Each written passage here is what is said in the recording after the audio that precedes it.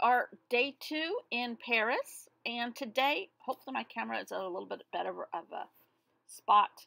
I went too far back yesterday. All right, this is a paper pad that I found cleaning, and I forgot I had it. Yeah, I do that a lot. It's a Paris kind of feel to me. Those are actually fleur-de-lis, and it doesn't, that pattern on there, it doesn't look like that in the picture, but it is. So I have made a list of prompts. They're on my Instagram account. I put them there yesterday. Um, January 1st of 2019. That's going to be hard to say. And anybody that wants to follow along can. This is mainly for Kirty and I, only because she's the one that watches my videos. Good morning, Kirty. Enjoy your trip. I'm so jealous. Um, I and those prompts are not written in stone. They can be suggestions, they can be ideas, they can be taken out of order, they can be whatever the user chooses.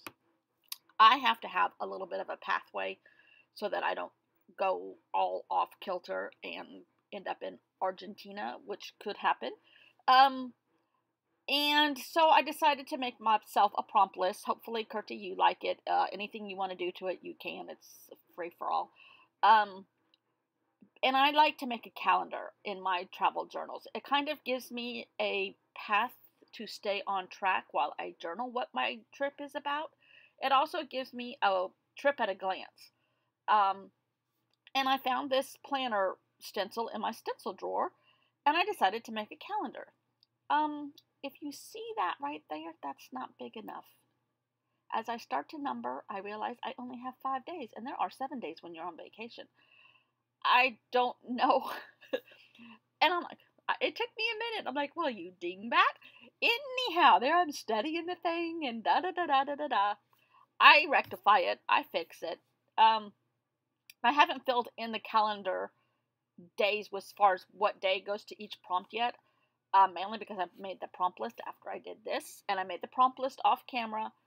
What I did was take a geography textbook that I've gotten at a thrift store and find the Paris page, make a light photocopy of it in color, and then printed my prompt list on vellum and put that over it. And again, you can see that on my Instagram page at 4x8 paper stuff, all one thingy.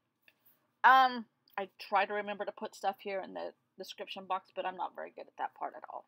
I just like doing the fun stuff. So here I am rectifying my 5-day a week into a 7-day a week for the whole month of January. The prompts, there's 31, and they're really obvious if you're in Paris, and that's what I'm going to do for mine. And so basically, yes, today is just me making a calendar page and struggling with how many days are in a week, and struggling to get the fleur-de-lis in the right direction on both pages, but it's mine, it's done, it's crazy, I'm crazy, it works for me.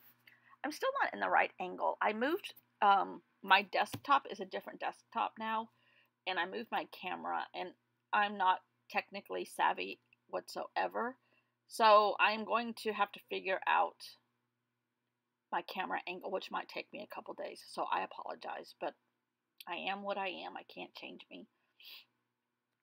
And I mean, it's just for fun. It's just for fun. It's a way to use your prompts. It's a way, I mean, your supplies. It's a way to use your creativity and create every day, which to me is art therapy. And I have made it through 2018 doing art therapy every day. And I think that's the only thing that kept me sane. So I'm going to put my calendar page down. I've decided that this journal, which is my junk journal, is upside down. So I flip it around. Because I think, yeah, that little tiny journal card is one from scrapbook paper. And it says something like, let the daydream begin. And that's where I got the idea of Paris Daydreams.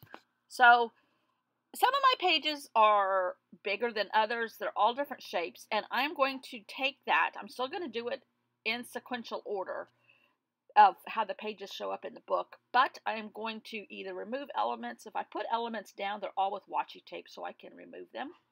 But it's just going to be the page that I use that day. I think that's what I liked most about My Life Mitts December Daily. It was just random, and I really enjoyed that.